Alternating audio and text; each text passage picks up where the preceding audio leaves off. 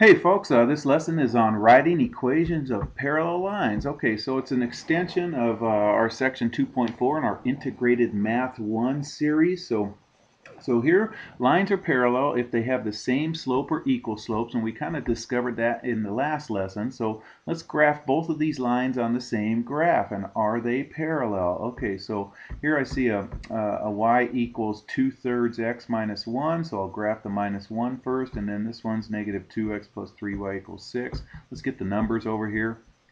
All right, let's graph this one. I'll graph this one in red first, so I'll put the negative 1 down here in red. It's going to go right here. Okay, and then I'm going to use my slope. My slope is up 2 to the right 3. So I'm going to go up 2, so right there, and then to the right 3. So I'll put a point right there. Okay, and then we'll go ahead and connect it up and write the equation next to it right there in red. Okay, right, this other one, you guys, it's easiest to do what's called the intercept method. So I'm going to let x be 0 and let y be 0 and solve for the other variable. Okay, so when x equals 0, this negative 2x goes away, and you're left with 3y equals 6, so y equals 2. So here's 0, 2, right here. To the left 0, or up and then up 2.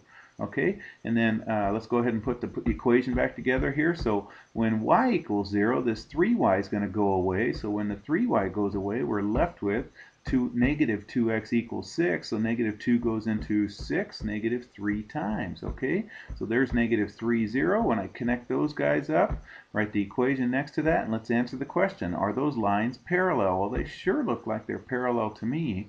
All right, so that's going to lead into, let's look at this equation right here. This is in the form of ax plus by equals c. Well, when it's in that form, you guys, it's really easy to just get the slope by doing opposite a over b.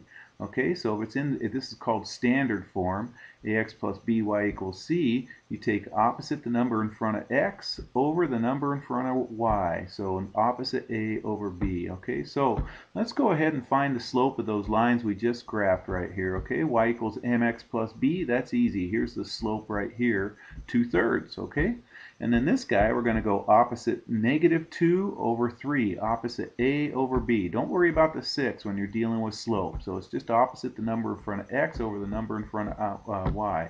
So that's equal to 2/3 also. So since they're equal to each other, then they're parallel lines. Okay, and that's why they graphed parallels. All right, so which line is parallel to y equals negative 2x plus 4? The one that has negative 2 in front of the x. So this one does right here. So A is parallel. That's the only one. The other ones have positive 2, positive 2. So the only one that's parallel to the first line is that negative 2, because that negative 2 equals that negative 2. Okay? All right, so now we're going to write an equation of the line that passes through the given point and is parallel to the given line. So it's passing through this point, and it's parallel to the line that has this equation right here. Okay, so parallel means I'm going to have that slope right there, 3. So it's going to be y equals 3x plus whatever b is. We got to figure out b. You guys know how we're going to figure out b? You probably do, you guys. We're going to substitute this in for x right here and substitute this in for y right here, because this is an xy point that this line is going to go through. So let's go ahead and substitute those in for x and y right there. All right, so then let's go 3 times negative 3 is negative 9. And we're going to solve for b, so add 9 to both sides, and we get b equals 4. Okay, so the equation, we're going to plug it back up in there, and so the equation is y equals 3x plus 4. Okay, let's try it again with this one. Okay, it's going through this point and it has this equation. I wish I'd have picked a different slope right there, but I didn't. It's too late now. But I wished I did, but it doesn't matter. We'll still get the same sort of result. So we're going to do y equals 3x plus b again. This time we're going to substitute this in for x right here, and then this in for y right here, okay? So there it is right there. So I get negative 30, because 3 times negative 10, we're going to add 30 to both sides, okay? And then we're going to get b equals 30, and it's going to go right back up there. So there's the equation, y equals 3x plus 30. Okay, what if it's in standard form?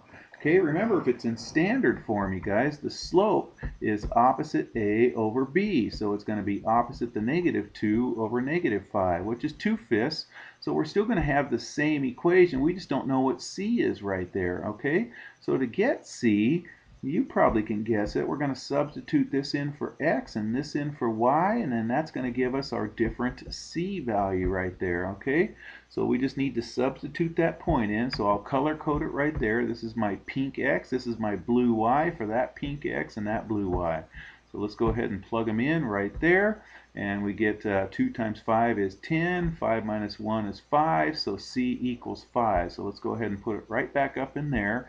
So there's the equation. Okay, and typically, you guys, if it's in standard form when you get the equation, then your answer is going to be in standard form. If it's in slope-intercept form, like the ones before that, then you leave it in slope-intercept form. Okay, here's another one, number 4. It's going through 2, 0.